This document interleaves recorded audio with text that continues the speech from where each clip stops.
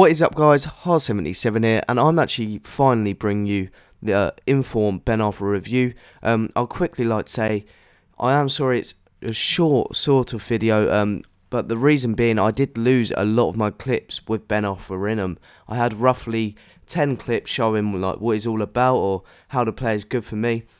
But I accidentally deleted the file without realising, tried to get it back, and for some reason it was a corrupted file, so that's my fault there. But I had to quickly go out, well, not go out, I had to play FIFA for the past hour probably, and I got these clips. They're all really, well, not really good, but they're all pretty good. But anyway, let's get on with the review. So the first point I definitely want to kind of put in this video straight away, number one, is Ben Arfa's got a shot like Cristiano Ronaldo. As you can see from that goal there, it's like when he's running, it's not the same technique as Ronaldo, but the way he hits it, it's almost like a drive, like a full-on out drive, if you know what I mean. If you don't know what I mean, just play with Ronaldo and shoot with him, and you'll see. And he also has a really good right foot. That's number two. This clip's come up pretty early, but the second advantage for him, or pro, is that his right foot is incredible, or was incredible for me. It seemed to just always go in, like as you saw right there. It went flying into the back of the net. There we go. Just almost like it was his favourite foot, but it's not. I don't know what his weak foot ability is. I haven't actually looked at the stars. I should have done, but it's really good for me. Obviously, the third, pro, is his skills. He has 5-star skill rating, which you'll eventually see building up in this video. I have a couple of clips where he is incredible at skill, like this one.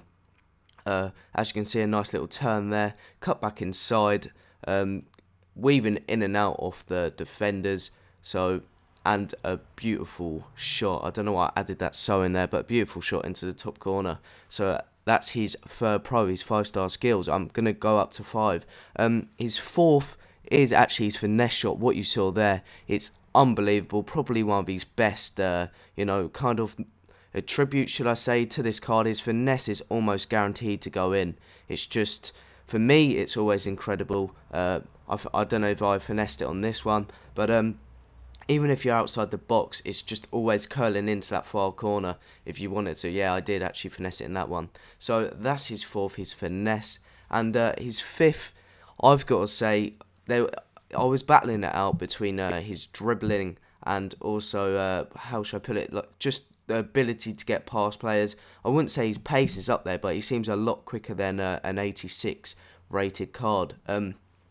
But his weaving out ability, almost like, just going in and out of players, it's incredible. It's like a Messi. So I can definitely see why Ben Arfa's worth a lot of money.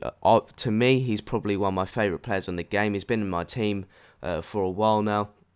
So I can see why a lot of people, value him so high, and why he's worth a lot. He's the only right-sided midfielder in the Premier League that has 5-star skills, I believe. The only highly rated one as well. And he's the only French, should I say, right midfielder who has 5-star skills. So that's definitely why he is up there. I'll quickly go over the formation you should play him in. As a right mid, definitely not. I tried it twice in two separate formations, 4-5-1 and 4-4-1-1. He was good, obviously, but his best position is right wing. So 4-3-2-1 is definitely up there. I would say over 4-3-3. So 4-3-2-1, Ben Arfa on the right. You cannot go wrong. If you have the money, definitely splash it out for him.